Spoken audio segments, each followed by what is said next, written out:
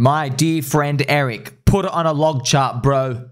You know when you put it on a log chart, you'll see greatness. It's a rainbow. Yay. Oh, man. I'm just telling you, friends. Like, look, you got to have something just in case he rage pumps something into this. Now, he's not going to touch HEX. He's just going to do HEX. But HEX has about $6.5 million on the offer. So if you wanted to make it go 100x, that's for HEX. Okay, you only need to inject $54 million.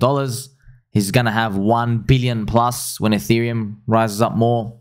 So it's just something to think about. Of course, there's going to be people selling along the way, but you can kind of even it out. I mean, he could just do one big rage spike. Also, with HEX, though, you just have liquidity bonding.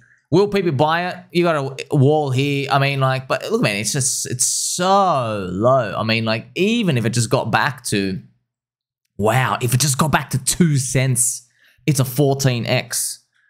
Yeah, man. You know how this is going to work. It's probably going to have the GameStop chart.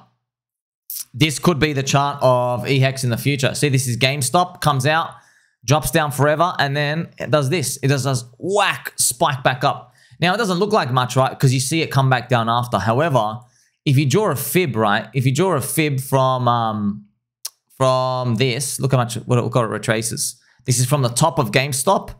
It touches exactly the 50% mark. Okay, that's 50%. But like if you go back to the HEX chart, I'm not saying it's going to do exactly 50%. You can actually go out and find it here as well. You can just do a fib retracement.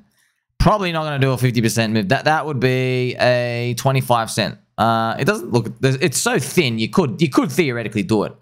I don't know. Is he going to give 172x into a coin he doesn't like anymore? Is it even possible? Look at this, man. Even this retracement though, the 23% retrace from today gets you, wow, man, that's 80x if it gets to 12 cents one day. I mean, like, but even down here, bro, that's a 15x. Even if it got to 5 cents, 36x.